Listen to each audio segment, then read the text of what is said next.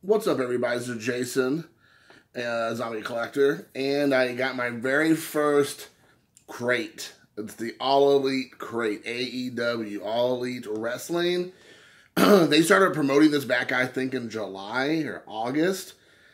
And I assumed, because I was so excited I wasn't fully listening, that this was going to be like a monthly or bi-monthly thing, but it ended up being a quarterly thing. So I ordered it when I first heard about it. They released it on Dynamite on one of the programs and said, you know, you can go ahead and get this for $40 every quarter or something like that. Honestly, I just was like, hey, for $40, you're supposed to get a couple t-shirts. I think you get maybe some, you know, toys, action figures. You might get some DVDs or Blu-rays. I think maybe some autographs, you know, whatever. You all know how crates work. This is the first time I ever did a subscription crate or a subscription of any kind. So I was super pumped. As you all know, I'm pretty much just focused now mostly on wrestling, AEW in particular. That's really the only one I watch. And it was really exciting for me to see that they had this because it's not super crazy expensive and you're going to get a variety of things. And for me as a collector, it kind of hits all the spots, you know, autographs, physical media, shirts, and then whatever else we throw in there. And it doesn't necessarily mean that's always going to be the same stuff. But unless it really just sucks, which I don't know, I'm the very first person to receive this. I'm aware of. I'm going to upload this immediately. I'm sure a lot of people else received it as well, but I haven't seen anything about it yet. So I got an email yesterday saying it should arrive in the next 2 to 10 business days, and it came today. So that's pretty good. So anyways, I want to get into this, but I just want to let you all know if you're an AEW fan, the crates are out there. I believe, obviously, you missed the October one, but I believe they have one coming out now for January, if I'm not mistaken. I think it's quarterly, like I said. And I think there's a couple of different price points depending on what kind of service you want or what size shirts you want. I think, of course, if you get like the big boy sizes like me, it might be a few bucks more. But, you know, anyways, it's very reasonable, I think. Well, I guess I'm going to find out. But it's, again, random. So I'm talking a lot because I'm excited and I'm not nervous, but I'm just excited to see what I get. So with that being said, all I did was crack open the tape so I can get into this. All right. So I'm going to try to sit this up here without knocking stuff over. So far, so good. So here we go. We have the other side of this card contains spoilers for this crate. Okay, so I don't want to see that. So I got a Dark Order patch for the Dark Order, as you are made to do if you're a fan of the Dark Order. Talking about a group that started out kind of on a bumpy ride, the Dark Order, AEW. They weren't really getting any kind of, you know, momentum. Brody Lee joined as the Exalted One. That started getting them some momentum going. And then he actually passed away, I think, last December or October or something. I don't know. He passed away towards the end of the year. I guess it was around October because they just did a 1-year anniversary. So he died about a year ago this month. And that turned them from bad guys, heels, you know, the villains, to like baby faces immediately because Brody Lee was very much loved. He went by Luke Harper in WWE. So anyways, so that's the patch there. So that's very cool. Super excited about that. Then there's that card here for November, Full Gear. It's gearing up to be a pretty amazing pay-per-view. If you watch the last pay-per-view, I mean, they brought everybody. Everybody's there now. You got CM Punk. You got Ruby Soho, used to be Ruby Riott. You have Bryan Danielson, used to be Daniel Bryan. You have Adam Cole there. You know, they're just like, you know, and then they have all their, you know, homegrown talent there, like Ricky Starks and MJF. And I'm trying to think of who some other, you know, Hobbs, you know, Will Hobbs, Powerhouse Hobbs. You know, these are just guys. Dante Martin. So many great guys that are going through the ranks. Like Butcher the Blade, I love. They're a good tag team. The Lucha Brothers. There's just so many great wrestlers over at AEW right now. I mean, it's literally, if you have not watched AEW or you're only catching it from time to time, you are doing yourself a disservice as a fan of wrestling. It makes you in love wrestling. And it brought me back into wrestling. I stopped watching wrestling for 20 years, basically. Like, after the whole quasi-attitude era, even though I wasn't really into that. I was more into the WCW stuff during that time. But like I said, it's now, it makes me feel nostalgia because they got Sting and they have Jericho, they have Big Show, they got Mark Henry. You know, these are all guys that I grew up watching quite a bit. You know, Tully Blanchard, Jason Snake Roberts, Arn Anderson, you know. There's just so many guys that are, you know, popping in and out. Not to, like I said, not including the up-and-coming stars, like I said, Britt Baker, Thunder Rosa. So there's so many people that are just in there. So anyways, here, I would definitely recommend picking up the Full Gear. I always watch all the pay-per-views. So let's see here. Then there's a sticker here. All Elite Crate sticker. So there you go. So the first shirt. Ooh, it's a Japanese. Nice. So, oh, this is a Kenny Omega shirt. Nice. Right there, Kenny Omega. And it's a Japanese there at the bottom. Let's see if I... Kenny Omega. Yeah, Kenny Omega. That's what it says in Japanese, if you can see it. So there you go. That is awesome. You know, I've held off on my anything AEW related because I wanted to wait for this crate. Because I did, you know, a lot of times they get a lot of the stuff from, you know... wrestling, I think Pro Wrestling Tees and things like that. They have like a joint co-op they do with them, and so I didn't want to buy a bunch of stuff like memorabilia or like just, you know, knickknacks and shirts, and then they end up sticking that stuff in the box. So I kind of wanted to wait and see what I was going to get. So that is awesome. Okay, first one up. Very happy. All right, next up, oh, we got nice. A bottle opener for Hangman Adam Page. Nice. I need this for my brewskis. I actually always try to look for a bottle opener, and I have one that's like one of those like Swiss Army kind of deals. So now I have this. So if you know, he is a millennial cowboy. He's that's kind of like his shtick. He's from Virginia. Says hold my beer. Hangman Adam Page. He had been off since about late summer. And he just came back and won the six-man ladder battle royale, but six-man ladder match against pretty much all the heavy hitters in AEW to take on his former tag team championship partner and Kenny Omega. So this will be a good you know, add to my collection. I'm starting to grow, and also watching that wrestling championship match in the coming future. I do like Hangman Adam Page. This goes back to talk about AEW will do a storyline for a year, sometimes 2 years. They've only been in business for 2 years, basically. And they are so committed to telling stories and not just throwing crap at the wall and see what sticks, that the story of Hangman Page and his like ups and downs about just being a part of the Elite and being a part of Kenny Omega and tag team partners, champions, the fallout, the, you know, having his drinking problems and all that. I mean, just everything they do in there, it's amazing. It is literally great storytelling. It's a man soap opera, which I like to say. Oh, nice. Here's some cool pins of Hardcore Legend here. Here we got Hardcore Legend. That's Britt Baker. They had a lights out match between her and Thunder Rosa, which was amazing. Actually, this might have been with Sheeta. I can't remember. I think her and Sheeta, this is the match she got busted open, and it was Sheeta. I can't remember. No, I think it was a hardcore match with her and Thunder Rosa. So here is, I guess it's so heavy it has to have 2 pins. But this is pretty awesome right here. So again, this is something I'll put on a bag or something, like my computer bag for work or whatever. But here you go, Hardcore Legend. And she kind of referenced herself as a Hardcore Legend versus Mick Foley, Mankind, Cactus Jack, whatever, as a Hardcore Legend. And he actually ate it up and loved it. So that's pretty cool. But Britt Baker, I have to admit, when I first saw Britt Baker back a year and a half ago, when I first really started watching like religiously, I was not impressed. I didn't think she wasn't that great of a wrestler in the ring. I thought her mic skills were actually okay.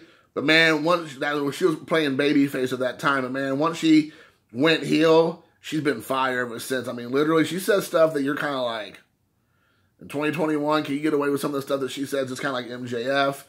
But yeah, here you go. It's a pin. So far, so good. All right, next up, let's see here. All right, it was like an Inner Circle shirt. All right, great. Here we go. Here's an Inner Circle shirt. Or as Dan Lambert says, the Inner Circle shirts. So you have Chris Jericho, you have Jake Hager, you have Ortiz and Santana, and then you have also Sammy Guevara, Pride and Powerful. But anyway, so there you go. There's the Inner Circle. I have a feeling, whoopsie. I have a feeling that they're going to be breaking up soon. Kind of like all their momentum that they had going for them is kind of dissipated now, it feels like, with the Pinnacle, which is MJF's group, with Shawn Spears, Wardlow, and FTR, who's managed by Tully Blanchard. I feel like there's they've had a couple like that. They had 2 or 3 matches, all of the groups together. They've had kind of one-off matches, and then, you know, Jericho and MJF had their own matches. I kind of feel like it's ran its course. I feel like, you know, FTR and Pride and Powerful have kind of went all their separate ways, which I think they should have. Sammy Guevara just became a TNT champion. So I feel like there's a part now they're kind of moving away from each other. But who knows? I'm okay with that, quite frankly, but we'll see. Nice. I will not be opening this up at all. Darby Allin. I forgot about Darby Allin. Probably one of the biggest stars from the AEW. Like, I don't care who you are. Most people had no idea who Darby Allin was before AEW. And now he's one of the biggest stars in wrestling. I didn't know much about him, but again, that's because I wasn't watching wrestling all that much. But man, when I first saw him, he just had this look. I mean, that's the look right there. You see, it's, you know, he paints half of his face there. I like that they have this blood at the bottom, if you can see it. There, that's so cool. But this is super cool. I didn't, obviously, I'm not even going to punch the card here. It's going to stay punched or stay fully together. I will not pop that out because I'm going to just leave it as is. But Darby Allin, man, he does not care about himself. He does not care about, you know, he just throws himself like reckless abandonment. He just lunges. I mean, you know, he's not a big guy, but I think that's a part of his, for me at least, a part of the interest for him, because he doesn't, I mean, you know, you're somebody like a Big Show or somebody like, I'm thinking like a Jake Hager or like a Wardlow. They're huge guys. And, you know, seeing them, you know, do the stuff they do is not kind of surprising because they're so big. But this guy here, he's probably like 5'9", 5'10", maybe. I mean, he might be smaller than that. 170 pounds, I believe, is what he gets listed as. He's not a big guy at all in wrestling standards, but he just throws himself all around the ring. He's the only person who literally, I've seen so far, on a regular basis, who will go to the top of the turnbuckle and just literally just launch himself into the opponent, and just like he has a thing called a coffin drop where he throws himself backwards with his arms crossed and just falls backwards and like completely distrusts that the other wrestler's going to catch him or let him hit him or whatever. He will jump out of the ring like through the ropes and just like a missile and just reckless abandonment. It's like full speed ahead, goes like running. There's been one time that he's thrown himself so far out of the ring he went into the first row of fans I've seen. He's let himself get thrown by like Ethan Page out of the ring and into the fans, like lift off, like he picked him up like a crucifix or whatever it's called, backwards, and just throws him that way. I mean, he is not scared to just put himself on the line like that. So, super pumped about this. Did not have it. All right, next up. All right, cool. Micro Brawler. That's the one to have right there. Sting, the icon right there. I love it. 6'2", 250 from Venice Beach, California. He debuted on November 1st, 1985. So, I don't know if I want to open this up or not. I kind of want to open it up because I'm such a huge Sting mark. I've loved Sting since I was a little kid. I mean, Sting, again, you know, WCW is when I first recognized who he was. I know he popped up in NWA or somewhere first, maybe, or I don't know. I can't remember where he began, but WCW is where he like got his, you know, where he made his mark. But man, oh my gosh, so excited about this. So again, love it. I mean, I paid $40 for this box, I think, and that's including shipping. So you can't go wrong with that. And then let's see what else we have here. Okay, and then All right, let's take a look here. Oh, it's a poster. Nice. Open the poster up. So you have Kenny Omega versus Jon Moxley. Again, Moxley went by the name Dean Ambrose with WWE. That's super exciting. Now, the cool thing about this is from, I don't know if they reproduced this for the box, or this is actually from 2019, and they're a big match together, or against each other. It would be cool if this actually was from 2019, and they're just, like I said, sticking stuff in boxes just to kind of fill the box up, and this wasn't remade for the box. I'm gonna have to try to figure that out. If anybody else knows about it, if anybody watches this and knows, are these the original from 2019 Full Gear, a promotional poster, or is this just, remade for it? And that's fine. So there you go, Jon Moxley, Kenny Omega. Again, Kenny Omega, I never heard of him before AEW. And dude, I know he gets a lot of people. I gotta give him a lot of hate for whatever reason, but I love his wrestling style. I like it. He plays like the buffoon heel so well. I think he's a great wrestler. So I don't know. People kind of crap on him. All right, here we go. All Elite crate. The final two things are in here. Official All Elite Wrestling autograph. Oh, it's only one. Thought it was two. Oh my gosh, are you serious? Yes! If I was going to pick one to get that is so, it's so expensive online, I can't get it, is Hikaru Shida. Totemo sugoi ne, Shida. Oh, bikurishita ne.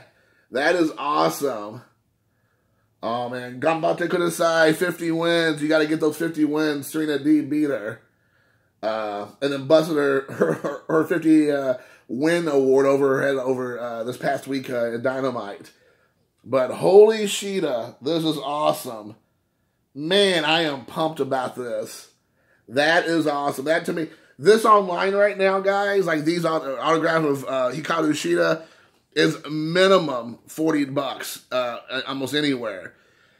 Oh my gosh, that is so great. That is great. Man, this box by far completely exceeded my expectations.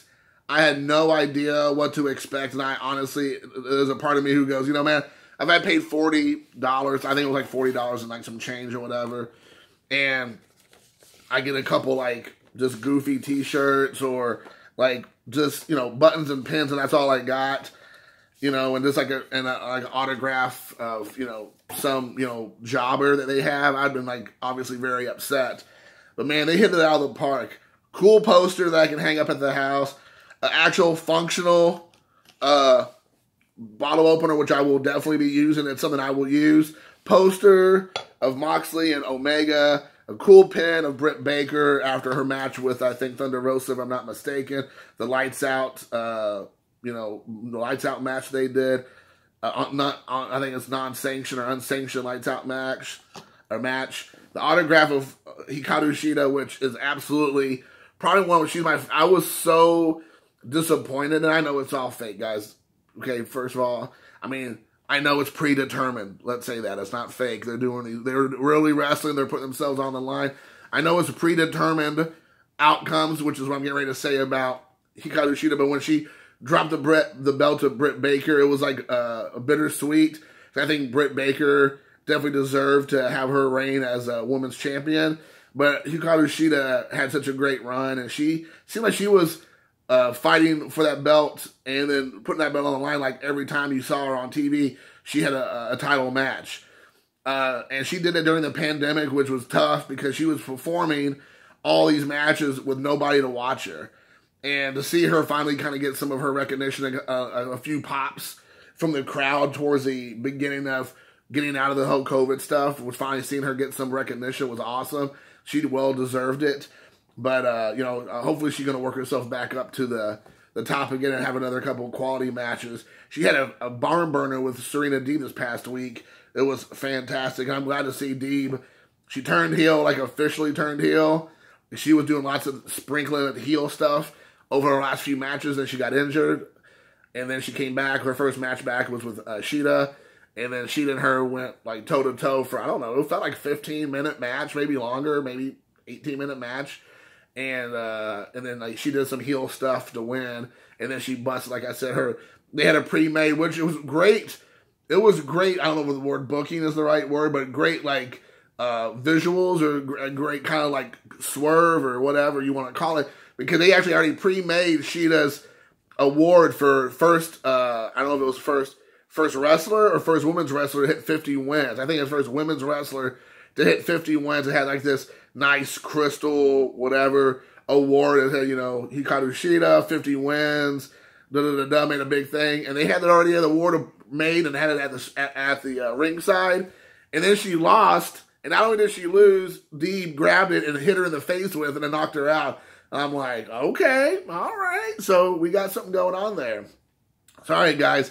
Hope you all enjoyed it. I know I'm just kind of rambling on, but I'm super pumped and excited. I haven't been this excited for much when it comes to sports or sports entertainment in a long time. But hope you all enjoyed the video. I don't know if everybody got the same thing. So I'm definitely going to be interested in seeing what other people get. I hope it's a variety of things, so we all can kind of like enjoy each other's, you know, successes in their boxes. And I hope everybody had a great box like I did. It was or a crate. It was absolutely fun. I loved every minute of it, and I look forward to the following one, next one. Guys, if you've not seen AEW, check AEW out on TNT Wednesday nights and Friday nights.